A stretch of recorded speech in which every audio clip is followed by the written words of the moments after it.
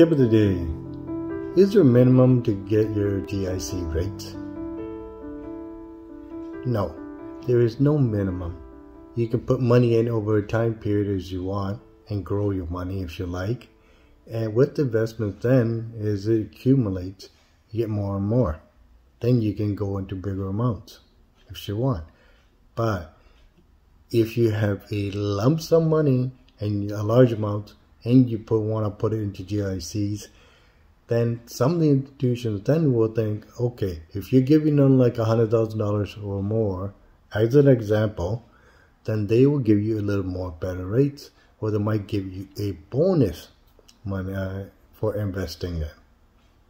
So some banks or institutions will give, if you got large amounts of money to put in GIC, they will give you more incentive or more money.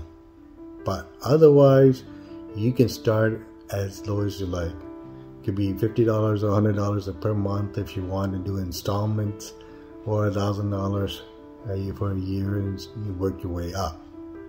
It doesn't matter. But it matters for you is, you got to remember, is how much the growth will be and how much the rate of interest you want for your GIC. You want the best rate that's at least close or above the inflation running.